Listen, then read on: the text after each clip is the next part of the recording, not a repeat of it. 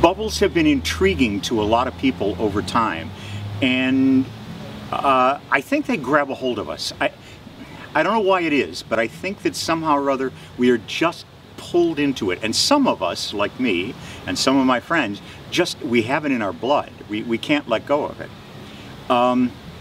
Bubbles have intrigued people almost forever. There was essentially a physicist in Belgium who is blind. He had done an experiment where he looked at the sun for too long, thinking he could do that, and he went blind from it.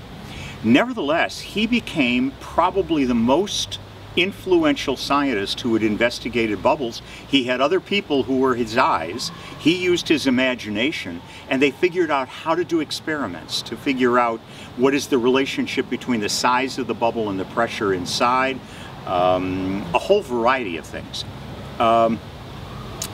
The old physicists, what were called the natural philosophers, that's Isaac Newton and his friends, Hooke and the others, we're all interested in everything that's around us, usually asking it in terms of physics rather than chemistry.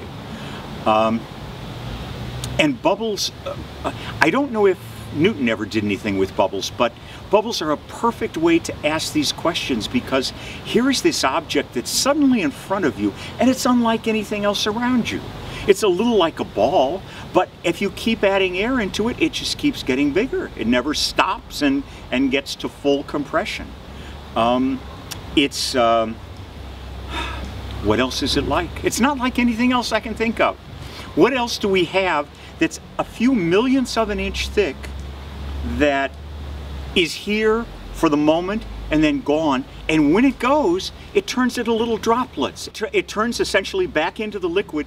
The structure that holds it together can't hold on if it gets too thin, and as it starts to fall apart, slow motion photography shows this really well.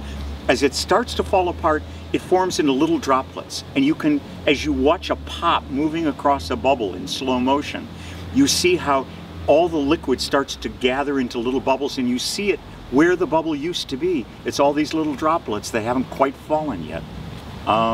It's really quite a delight. The other piece of this is if you make bubbles where it's really cold, like 30, 40 below Fahrenheit, the bubbles will freeze before they hit the ground.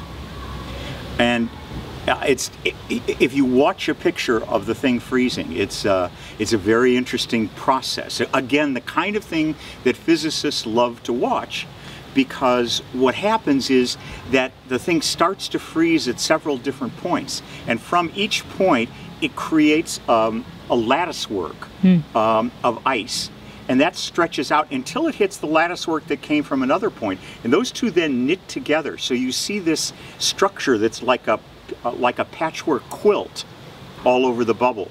The bubble doesn't get any heavier from freezing, right? So it just gets solid. It's very thin. It hasn't increased its size, but more than about 10% in freezing. And so as it lands on the ground, often it will break. It'll look like an eggshell. Once in a while, one will land softly, and it just stays there. It's quite a delight, as you can tell.